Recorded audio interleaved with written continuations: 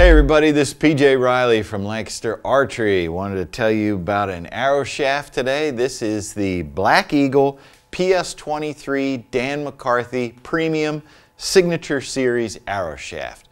This is a super high quality arrow shaft made by Black Eagle, and it was designed by pro archer Dan McCarthy, 2019 ASA Shooter of the Year.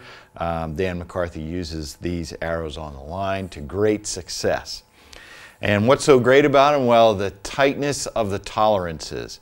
So these arrow shafts are going to have a 1/1000th of an inch straightness tolerance. The weight variation from one shaft to the next is going to only be plus or minus 1 grain. So they're right on point as far as matched sets from arrow to arrow. In the box, you're going to get these arrows. They're going to come maximum length of 32 inches. You can then cut them down from there.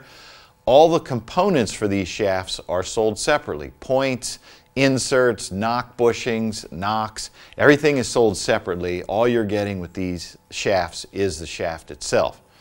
And they come in spines of 250, 300, 350, 400, and 500. Those are the different spines available.